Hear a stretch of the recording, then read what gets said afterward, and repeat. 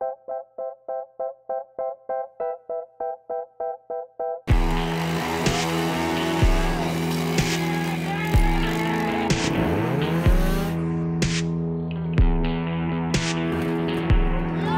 in 2001, Marc Freixa was one of my favorite riders to watch due to his style and technique. I had his poster on my wall for a long time, but never did I think I would compete against him. Fast forward to 2016, and I find out he's coming to ride our national series. When I heard that, he had already won. It was in my head that he was better than me. I knew what he did in the past, and I thought I had no chance. Sure, I tried my best and even lucked into a couple wins, but there was no chance of a championship for me.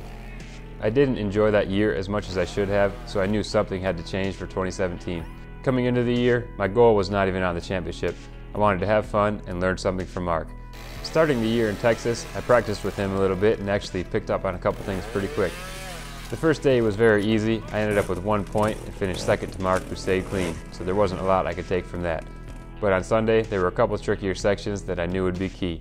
I was clean going into section 10 on the third loop, and that ended up being the most difficult section of the day.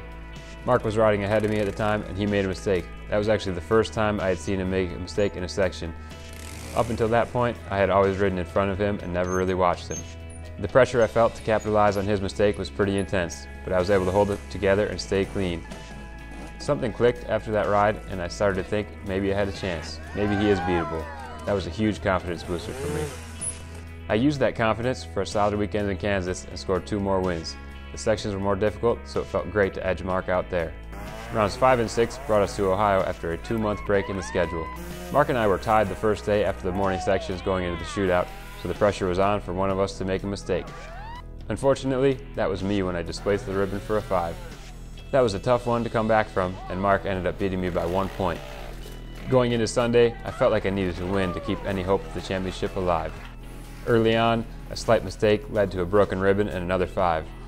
It felt like I threw everything away right there. All the confidence and momentum I had was gone in a split second. Coming back from that mistake would be nearly impossible against someone like Marc. But I took a short break, regrouped, and finished strong enough to tie Marc and edge him out on cleans. That was a huge relief, and coming back from a mistake like that is something I've always struggled with. The final weekend was in Rhode Island, which is known to be very difficult. I knew what I needed to do for the championship, but with lots of rain and muddy conditions, I wanted to prove to myself that I have improved when it gets slick. I put a lot of time into mud riding in the off-season, so this was my chance to see if it was worth it. I put in my best mud ride ever and was able to win. It was extremely rewarding to know all those cold hours I put in the off-season, riding in the mud, the snow, the ice.